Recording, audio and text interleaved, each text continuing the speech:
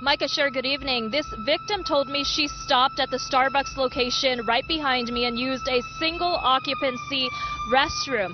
Now, you would think in that small space that she would have noticed something like this right away, but she tells me she wouldn't have seen it if it weren't for her 5-year-old son. It's such a violation of privacy, not only of mine, but my son. What was the intention? Where was it going to go? The victim, who asked not to be identified, tells me she's horrified after a shocking discovery inside the ladies' restroom at a Lancaster Starbucks near Avenue K and 10th Street West. It was roughly 10:30 a.m. She was with her 5-year-old. My son used the restroom first, and I used the restroom after him, and I noticed that he was staring at the sink a little bit perplexed, and I asked him what was wrong, and he said, "Mommy, why is there a phone under there?"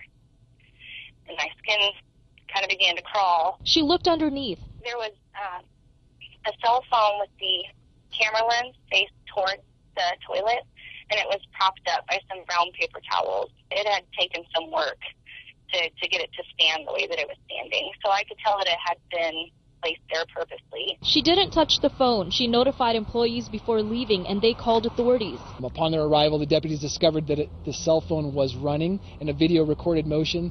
They took custody of that cell phone. Sheriff's deputies have not released any details about who may have placed the phone there. The incident is under investigation. They were able to get some type of surveillance video from the location. However, I don't know what the contents of that video are at this time. It's also not clear how long the phone may have been secretly recording these private images. I wouldn't have seen it if it was not at my son's eye level. The thought of how many people were in there before me, myself, my son, it's an extreme violation, and it makes me feel like we're not really safe anywhere.